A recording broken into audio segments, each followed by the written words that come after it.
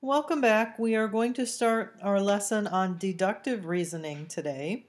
We have already studied inductive reasoning in the past several lessons, so today we're going to take a little bit of a turn and we are going to talk about two different laws pertaining to deductive reasoning, and they are the law of detachment and the law of syllogism. So first of all, let's go ahead and define what deductive reasoning is. And deductive reasoning is a process of logical reasoning or reasoning logically from statements that are given or facts to a conclusion. So if we're given true statements, we can use deductive reasoning to make a valid or true conclusion. So the property that's stated down below in this box called the law of detachment is this. If the hypothesis of a true conditional is true, then we can assume that the conclusion is true. Symbolically, if P implies Q is true, so if the conditional is true and P is true, then Q must be true. So let's take a look at how we would use this law of detachment to solve problems.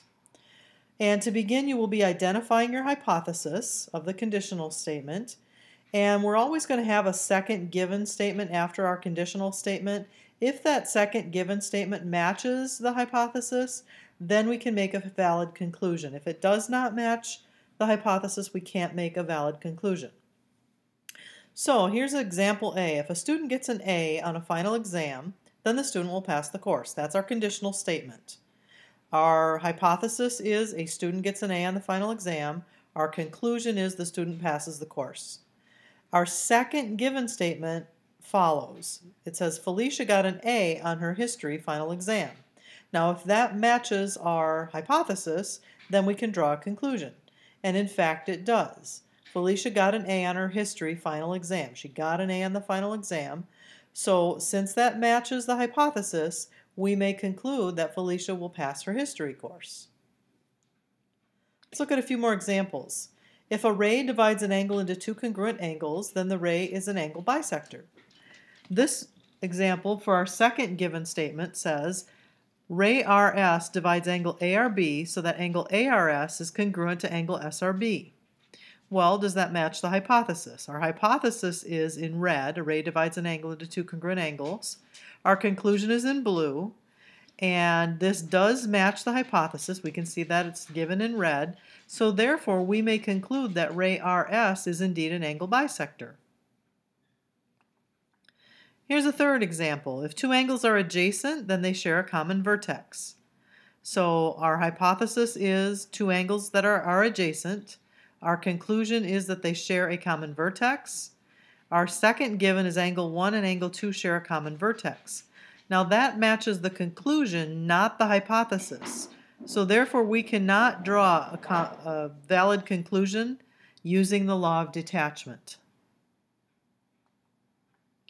Here's two examples for you to try on your own. Go ahead and pause the video and I'll give you the answers when you come back. All right, I hope you took some time to try to do those on your own. The first example says, if there is lightning, then it's not safe to be out in the open. Marla sees lightning from the soccer field. Well, our hypothesis is there is lightning. Our conclusion is it's not safe to be out in the open. So our second given statement is Marla sees lightning from the soccer field. So that matches, that coincides with our hypothesis. So we can draw a conclusion that it is not safe to be out in the open. The second statement says, if a figure is a square, then its sides have equal length. Figure ABCD has sides of equal length. Well, you can see this time that the second statement matches the conclusion and not the hypothesis, so we cannot give a valid conclusion. So let's take a look at the law of syllogism. It's another law of deductive reasoning, and this allows us to state a conclusion from two true conditional statements when the conclusion of one statement is the hypothesis of the other statement. Symbolically, we're going to say if P implies Q is true and Q implies R is true, then P implies R is true. Here's an example. If it is July, then you're on summer vacation. If you're on summer vacation, then you work at a smoothie shop. So we can conclude if it's July, you work at a smoothie shop. It's kind of like the transitive property, if you've ever heard of that. Let's take a look at some examples on how we could use the law of syllogism. If we are given, if a figure is a square, then the figure is a rectangle. If a figure is a rectangle, then the figure has 4 sides. So let's take a look at our hypothesis and conclusion statements. The figure is a square is the first hypothesis. The figure is a rectangle is the conclusion, which becomes the next hypothesis. And then our last conclusion is the figure has 4 sides. So therefore we can say, if the figure is a square, the figure has 4 sides. We can use the law of syllogism. How about this one? If you do gymnastics, then you are flexible. If you do ballet, then you are flexible. Well, we can see in this one that that does not work. Okay, we don't have the conclusion of the first statement being the hypothesis of the second statement, so we cannot use the law of syllogism and make a valid conclusion. Here's 2 examples again for you to try. Go ahead and try these. I'll give you the answers when you come back.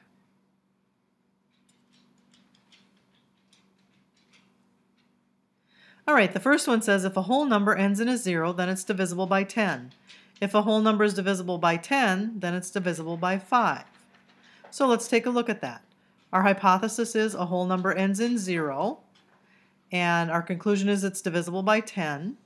That matches the second statement. The new hypothesis matches the first conclusion. So we can say if a whole number ends in 0, then it's divisible by 5. So that works. How about the second one? If ray AB and AD are opposite rays, then the 2 rays form a straight angle. If 2 rays are opposite rays, then the 2 rays form a straight angle. Well, this time that doesn't work, does it? So we cannot make a valid conclusion using the law of syllogism because the first conclusion does not match the second hypothesis, and it has to follow that format. All right, this problem, we can use the law of syllogism and the law of detachment together to make conclusions. So we're going to start out, if you live in Accra, then you live in Ghana. If you live in Ghana, then you live in Africa. Aisa lives in Accra. So let's see what we can come up with on this one. So our first hypothesis is living in Accra. Our first conclusion is living in Ghana. Our second hypothesis matches our first conclusion. And our second conclusion is you live in Africa. Finally, we have Aisa lives in Accra. So we may conclude from the first 2 statements in the law of syllogism that if you live in Accra, then you live in Africa. So the law of syllogism says if you live in Accra, then you live in Africa because the first hypothesis the second hypothesis and first conclusion matches. Then we can use the law of detachment to make a final conclusion that Aisa lives in Accra allows us to conclude that Aisa lives in Africa. All right, here are 3 for you to try. I'd like you to go ahead and fill these out and bring these to class tomorrow, and we'll see how you do.